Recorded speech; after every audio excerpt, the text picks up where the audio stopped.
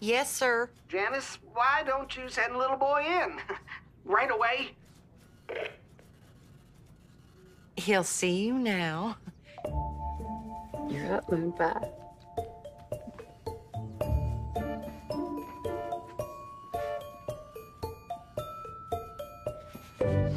And here, near apogee, we gimbal the engine to exert a torque that executes a pitch-over maneuver to flip the rocket by 180 degrees. Well, that's very impressive. Thank you very much for taking the time. I'm not done. Oh, sorry. Needless to say, we use a PID controller to minimize the dispersions to the landing site. Anything else? Yes. I'd like a glass of water. It's time to take my Zantac.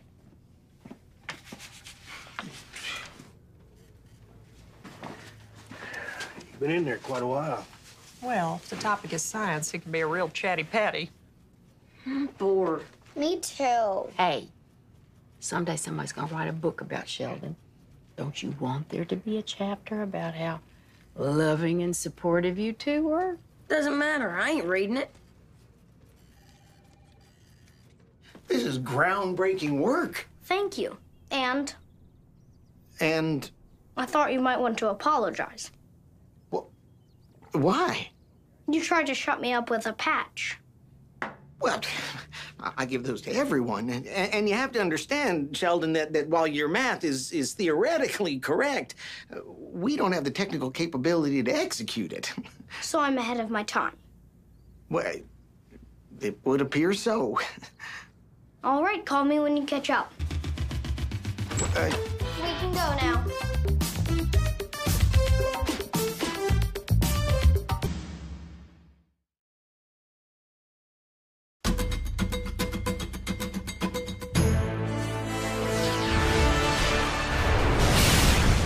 For the first time, SpaceX has successfully landed its Falcon 9 rocket on a drone ship in the Atlantic Ocean.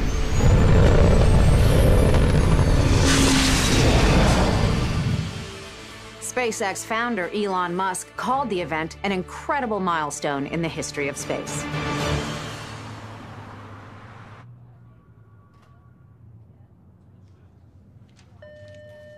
Elon, the CNN reporter's here to talk to you.